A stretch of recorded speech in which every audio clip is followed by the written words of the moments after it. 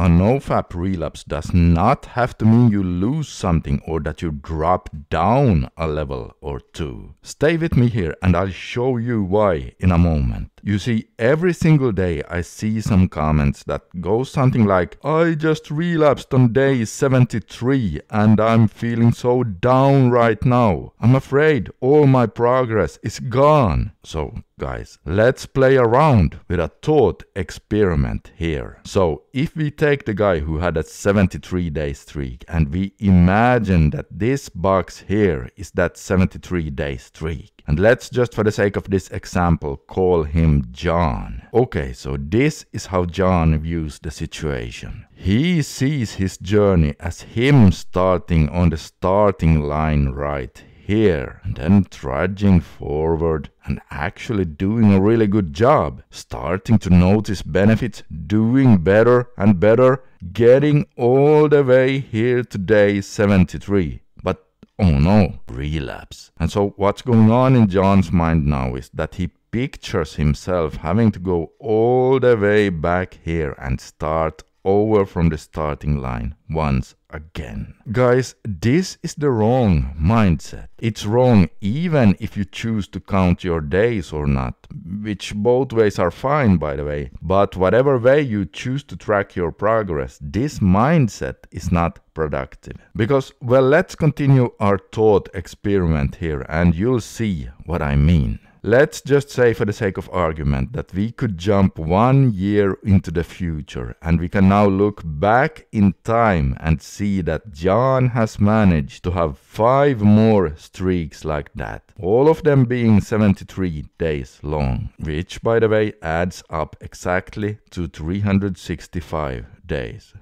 Whoa, you must think I'm a mathematical genius here. Okay, but John has had 5 streaks that all ended in a relapse on day 73. And since he never changed his mindset, after each relapse, he felt like he was back to zero. But here's the deal. What about all the things he has learned during a streak? Not just about NoFap, but learned about life in general, about him and his brain. But yeah, NoFap as well. Listen up here guys, because this is important. All those things he learned does not just suddenly go away after a relapse. No, you actually take that knowledge with you to the next streak. And since you now already have that knowledge in addition to all the new things you are going to learn on this next streak, then the relapse did not put you down 1 level. But you can actually look at it as you entering a new, higher level. Yes, and in terms of brain health, a relapse on day 73 does not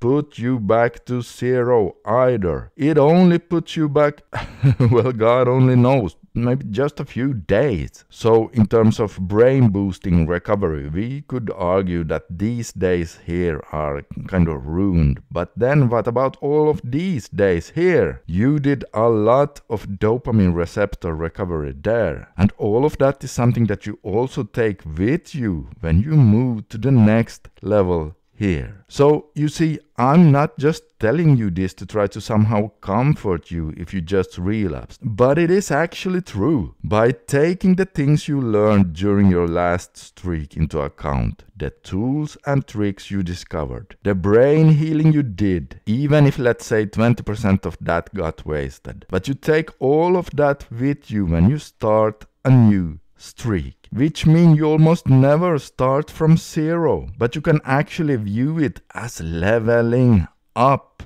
This is also why you guys so often see me comment under someone who just relapsed something like, rise again and let's now make the next streak even better than your last one. So in addition to all the good things you did during your last streak that you now take with you to your following streak, maybe you'll start doing physical exercise during this new streak, or meditation, or journaling. Wow, there's some serious leveling up right there. This should motivate you to do a good job, even if you are struggling with relapses. Because if you just keep going long enough and just as long as you keep improving, You are always leveling up and you are always making progress, no matter if you happen to relapse every now and then. Now, don't twist my words here either and start thinking, oh, so it's okay to just relapse when I have urges then, and then I just keep going.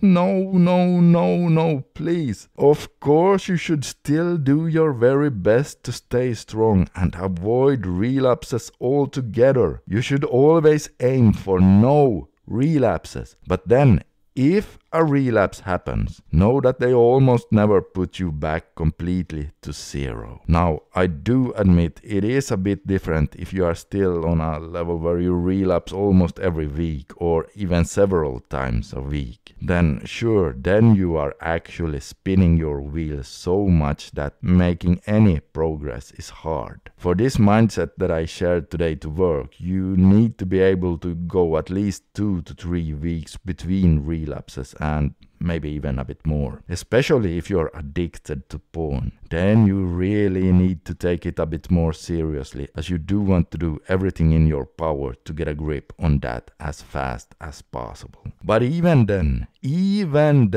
remember there's almost never a streak so bad that you are truly 100% back to zero. Because we always learn and grow, so we are never really the same person as we were just a few days ago. The only day zero in our lives was the day we were born. And even then it wasn't really day zero either, but more like day 1. Okay, so I hope you found this video helpful, and if you do need help with this, then you can download my free quitting porn guide down under this video, or take a look at this video right here, as over there I talk about something that has now helped thousands of men quit porn for good. Just click on it right now and you'll see exactly what I mean.